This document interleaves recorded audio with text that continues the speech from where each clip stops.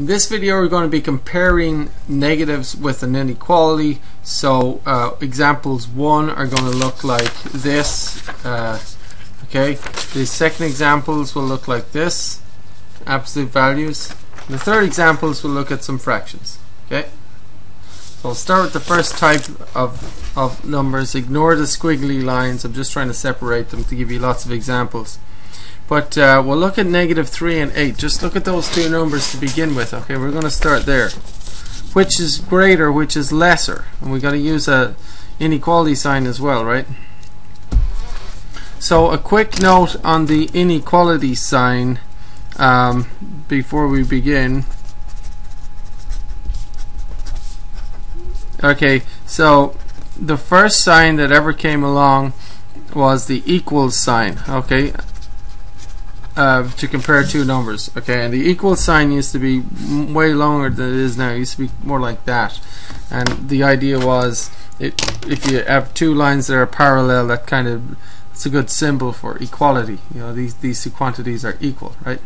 But the inequality sign came next, and it was actually made from the equal sign back in the 1700s, I think.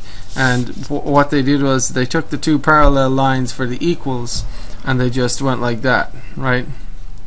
And then that was the inequality sign. Okay, the or they could go the other way like that, right? Now the point is that obviously if you have 5, that's equal to 2 plus 3, right? So that's equals. Now inequality is when you have two quantities that are not equal. So you know, 4 is obviously less than 6. So those signs are not equal. So you take your two parallel lines, you see, so they're not equal, and you make a gap and a point. Now the gap, you see this gap, that's larger than that point, you see, and that's how you make your inequality, right? Because 4 is less than 6, right? See, the point is beside the small number, the gap is beside the big number, right? Or you could take these two numbers, here's 10 over here and here's 3 over here. Okay, they're not equal, but which one should get the gap, which one should get the point? Okay, the small number gets the point, the big number gets the gap, right? So, because see, a gap is bigger than a point. Okay, so that's how these things were created. Okay, so you start with an equal sign, and then you say, well, I'm gonna press one of the sides because this is smaller, so I'll give him a little point and I'll give him a gap. See, the gap is bigger than the point. See, 10 is bigger than 3, right? Greater than. Okay. So there's our inequality signs: less than, greater than, right? You've seen those before. But anyway, back to the negative numbers. If you have -3 and a +8, a -3 and a +8, which is greater, which is lesser? That's a good way of thinking. Which is lesser? Well, if you look at a number line, -3 is here. See, it's to the left of +8. So the greater number is always to the right, the lesser number is to the left. So this is lesser. So that gets the point, and this guy gets the gap. See? And that's the sign we use. -3 is less than 8. What about these guys? 5 and -2. Compare those.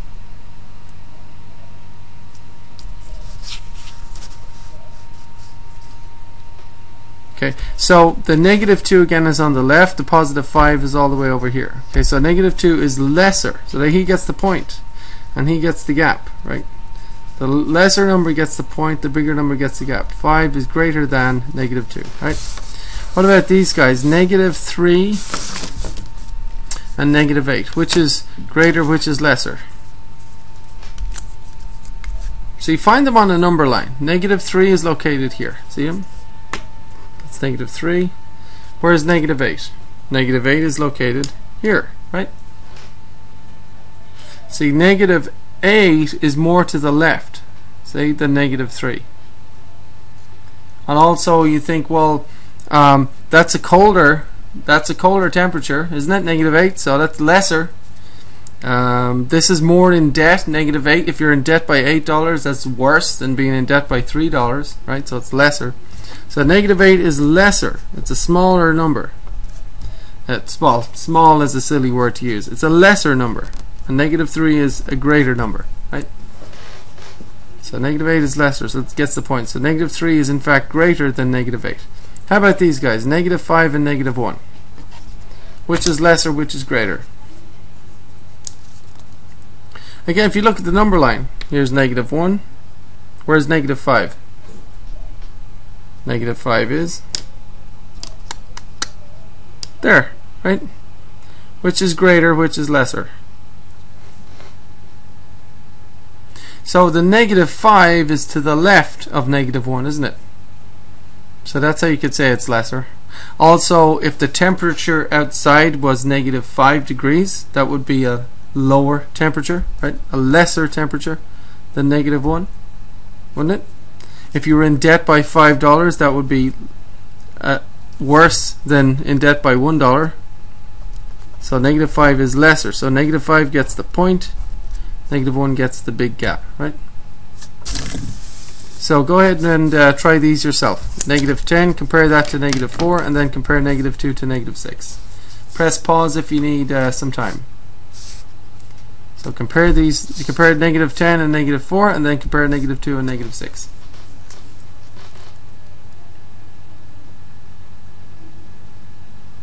I'll do it now. So negative 10 is lesser than negative 4. It's all the way over there, negative 10.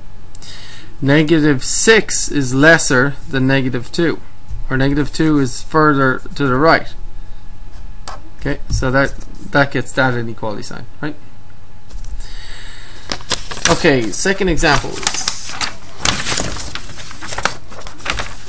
I can find my page.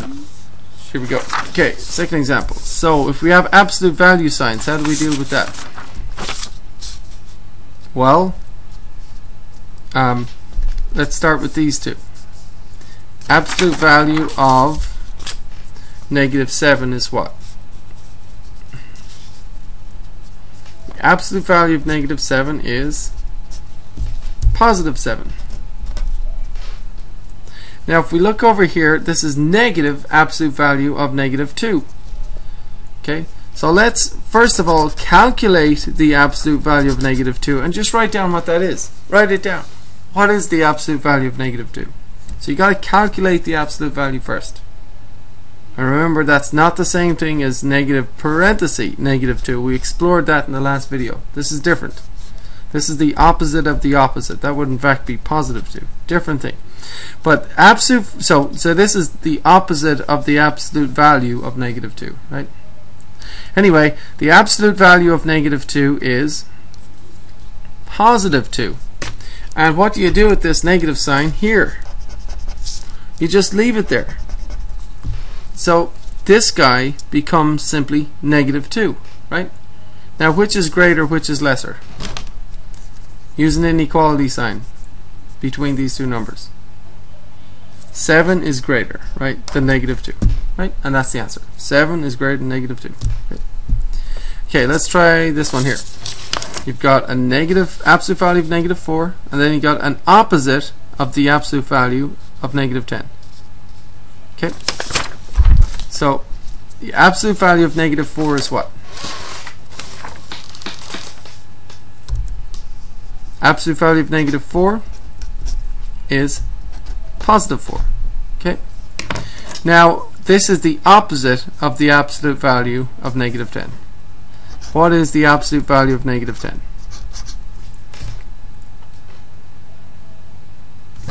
Absolute value of negative 10 is, write it down, positive 10. What do you do with this subtract sign here, the negative sign? Well, you haven't used it, just put it down there. So this whole thing becomes negative 10. Which is greater, which is lesser? 4 is greater than negative 10, right? Now press pause and do this one yourself. Which is greater or lesser here between negative absolute value of negative 5 and negative absolute value of negative 8? So I hope you pressed pause and tried it. I'm going to do it now. The absolute value of negative 5 is positive 5, and this negative sign stays there. I calculate the absolute value of negative 8, and I get positive 8, and this negative sign stays here. Okay, which is lesser, which is greater? this is more to the left on the number line. This is more to the right. Okay.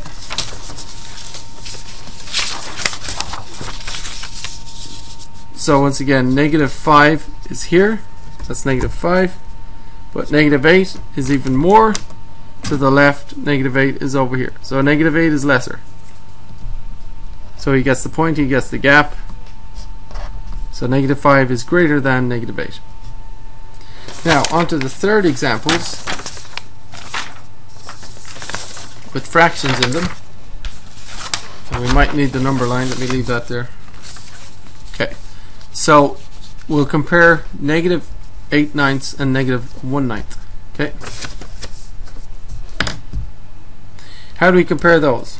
Well, I'm just going to do a quick sketch of a number line. Okay. Here's 0. And all the way over here is negative 1. Okay. Now, negative 9/9, you see 9/9 is 1. So that's negative 9/9, right?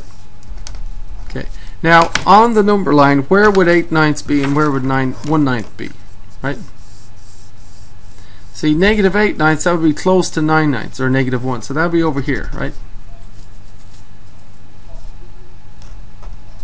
And where would negative 1/9 be? Well, that would be just a little bit below 0. That would be about here, wouldn't it? So negative 1/9 would be about there, right? So which is lesser, which is greater? See, this is more to the left, isn't it? Negative 8/9. So that's lesser. And this one is greater, right? Okay. If you have these guys, you might want to first turn them into mixed numbers and then compare, right? So what's negative 5/2 as a mixed number?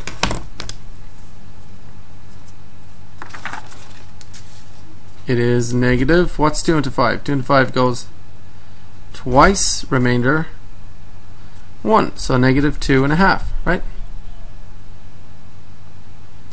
How about this? Negative 6/4. Can you simplify that? Oops, sorry. Can you simplify negative 6/4? Well, 2 goes into the top and bottom. 2 into 6 goes 3 times. 2 into 4 goes twice. So this is negative 3/2, isn't it?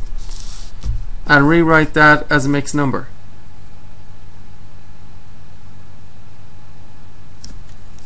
Two into 3 goes 1 time, remainder 1, 1.5.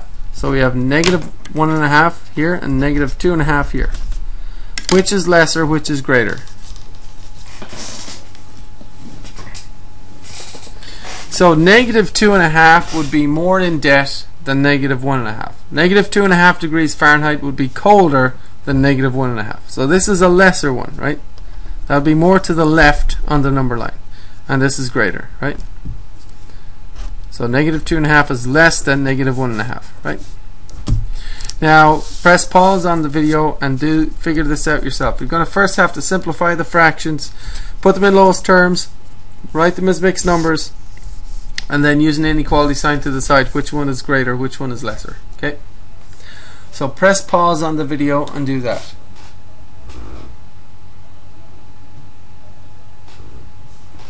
Okay, I hope you've tried it. I'm going to do it now. I hope you press pause and tried it. So I'm going to put in lowest terms. 2 into 4 goes twice. 2 into 10 goes 5 times. That gives me negative 5/2. 2 into 5 goes twice. Remainder 1. So this is negative 2.5 again. 2 into 6 goes 3 times. 2 to 14 goes 7 times. This becomes negative 7/3. 3 into 7 goes twice. Remainder 1/3. And it's a negative. So this is negative 2 1/3. This is negative 2.5. Which would be a lower temperature? Negative 2.5 degrees Fahrenheit or negative 2 1/3 degrees Fahrenheit? Well, this one would be a lower temperature, wouldn't it? Which would be more in debt if you owed $2.5 million or if you owed $2 1/3 million? If you owe $2.5 million, you'd be more in debt than here. So that's less than that, right? And if you had a number line, here's -3, here's -2, -1, and so on. And the number line, -2.5, would be right about there, wouldn't it? But -2 1/3 wouldn't be quite as far to the left as -2.5. It'd be about here, right? So -2 1/3 would be to the right. Okay. So here's your -2.5. Here's your -2 1/3, right? So -2.5 is to the left. That makes it lesser, right?